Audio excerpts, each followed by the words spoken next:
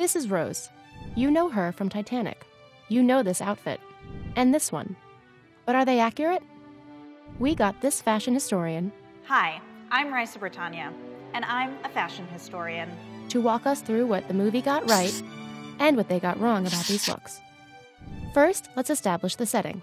Titanic was based on actual historical events that took place in April of 1912 en route to America. Here we're at the height of Gilded Age society, but also at the beginning of modern fashion. This film was meticulously researched, and the costume designer made sure that Rose had the latest styles straight from Paris. Costume designer Deborah Lynn Scott actually won the Oscar for Best Costume Design for this movie.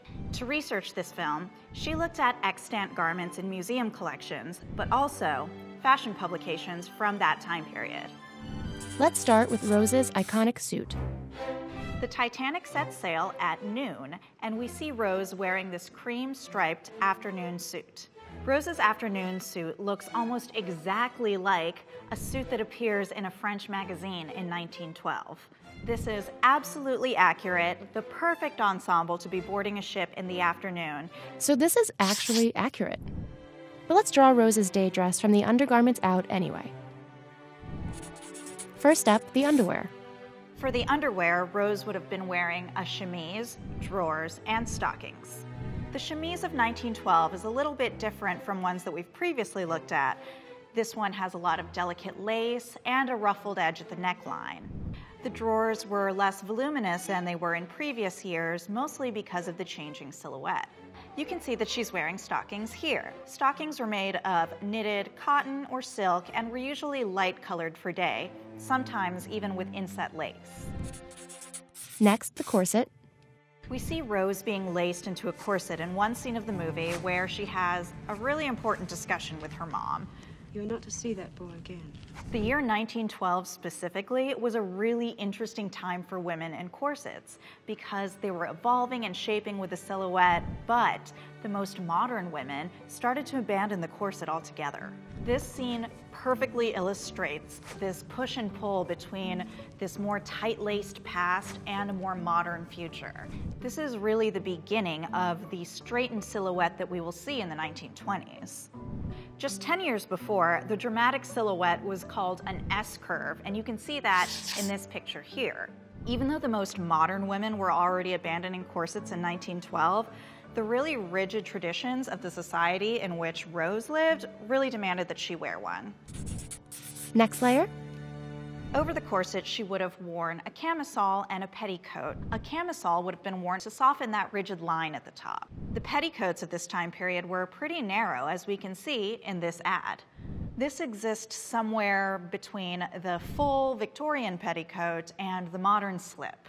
These two garments were typically cotton for the day. The next layer is the top. We can see that Rose is wearing a really high-collared shirtwaist and accessorized with a necktie. The women's shirtwaist was derived from the man's buttoned and collared shirt and was the first truly modern garment of the 20th century. Men's fashions started to influence women's wear beginning in the late 19th century, but by 1912, it was the norm. The shirtwaist was also an egalitarian garment worn by both upper and lower classes. When women's wear started to take influence from men's wear, we got garments like this, which were more comfortable and casual. And now the suit. We know that this is the most up-to-date fashion because it appeared in the January 1912 issue of Le Mode, which was a popular French fashion publication.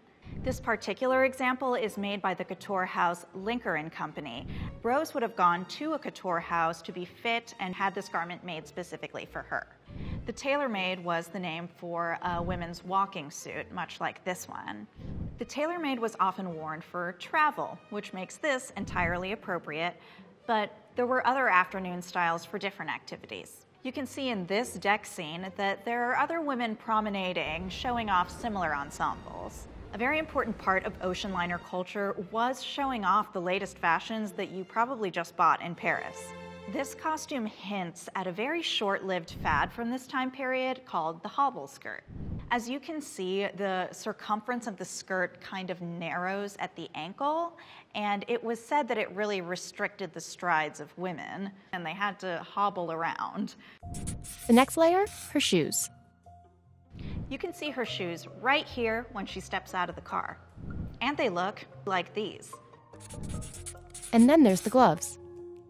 The very first thing we see of Rose is her white glove.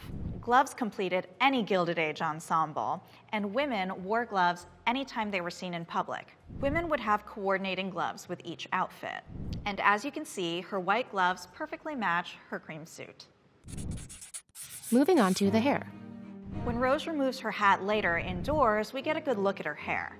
She wears her hair up, which is accurate for her age and station. Hair was really only worn down by adolescents and young girls. After one's debutante ball, you would wear your hair up.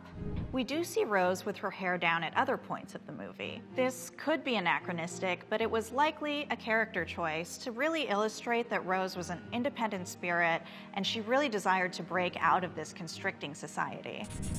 Over her hair would be the hat. This hat is the most iconic feature of this costume, and it really facilitates this dramatic reveal of her character. This style of hat was extremely fashionable for the time period. Hats actually reached their widest around 1910, when the brim would extend past the shoulders. At that time, it was called a Merry Widow hat, which is after a Broadway play called The Merry Widow. We can see that Rose's hat is made out of a heavily stiffened straw and decorated with a wide taffeta bow. Here you can see another kind of decoration used on hats at the time. And yes, that is a taxidermied bird. There was this trend of having taxidermied birds atop women's hats. This was so fashionable that it eventually depleted bird populations, and some species were even driven to endangerment or extinction. Unsurprisingly, these large hats were the subject of satire at the time. Because these hats were so large, the pins used to secure them were equally large. At this time, some women would use these really long hat pins as weapons to fend off predatory men. And these especially long hat pins could prove quite dangerous. And this phenomenon was so widespread that the media termed it the hat pin peril. But here's what Rose's day suit would have looked like compared to the movie. So this is entirely accurate. But let's add a bird. Let's move on to Rose's evening wear. Another aspect of ocean liner culture were these lavish nightly dinners on board. Because this is a nightly affair, we see a couple different dinner dresses on Rose. This was the height of Gilded Age society, and these women were spending more money than ever before on their clothes, so much so that they would have a different dinner dress for every night. These costumes were modeled off of real dresses. So these are also accurate. Now we're going to draw every layer of the evening dress. First up, the underwear. The underwear would be the same, but it would probably be silk instead of cotton for evening. She would be wearing stockings, and we do see that she wears black ones in the scene when she's dancing with Jack. For both of these evening dresses, darker stockings would be appropriate. And then the corset. When dressing for dinner, Rose might switch out her corset for a finer one made out of silk. Rose would have likely purchased her corset from a specialty shop in Paris if she was already there shopping. And then the next layer. An alternative to the camisole and petticoat was this single garment called the princess petticoat, which is similar to what would later be called the slip. For an evening dress this fine, a princess petticoat made out of a coordinating colored fabric would be standard. And then the main event, the dress. You can see the inspiration behind Rose's costumes in the designs from these very prominent designers from 1912. As you can see in these examples, a lot of these dresses incorporated layers of sheer fabric that were then embellished with beading. The fashionable silhouette of 1912 was actually remarkably similar to that of 1812. You can see a high waistline with a narrow skirt both here and here. This is an era in which Parisian designers were really creating the most forward-thinking designs. One of the most modern of modern designers was Lady Duff Gordon, who went by the name Lucille when she was a designer. And actually, she's a character in this film. You can see Rose introducing her here. Lucille Lady Duff Gordon. She designs naughty lingerie, among her many talents. But she wasn't just a lingerie designer. She was actually a pioneer in the fashion field. She actually instituted the practice of draping fabric on a model instead of flat patterning, which is standard practice now, but she really pioneered it. And now the shoes. We get a close look at Rose's shoes when she steps onto the railing here. We see that they're made of satin and dyed to match the color of her dress. Then her jewelry. We can see in this scene that the necklace and earrings that Rose wear match, and that's because they were likely part of a set called a parure. But we all know that the most important piece of jewelry in this film is the Heart of the Ocean. This necklace was designed by director James Cameron and based on the Hope Diamond. The Hope Diamond was the biggest and most famous diamond in the world, and also a similar blue color. And then her gloves. We see all of the women in this scene wearing over-the-elbow or opera-length gloves just before going into the dining room. Women were expected to wear gloves anytime they were in public, but they were allowed to take them off when dining. And then her hair. Her hair is down and loose in this scene, but at dinner we see that it's properly done. Rose's hair is adorned with bits of jewelry, very similar to this image of actress Lily Elsie. Because the fashionable hairstyle was so voluminous, you needed a lot of hair. Sometimes you would even use hair pieces to create additional volume. So when brushing their hair, women would save the hair that was on their hairbrush and put it into a little receptacle on their table, and then use that to create these hair pieces. Finally, her makeup. Every single aspect of this costume is accurate until we get to the makeup. If I'm going to fact check this, I'm going to say that this makeup is extremely 1990s. In the early 20th century, women actually wore very little visible makeup, and that's because to do so would align them with what society called painted ladies, and those were really women that were not considered respectable, like actresses or courtesans. It wouldn't be until the following decade that cosmetics would really become socially acceptable.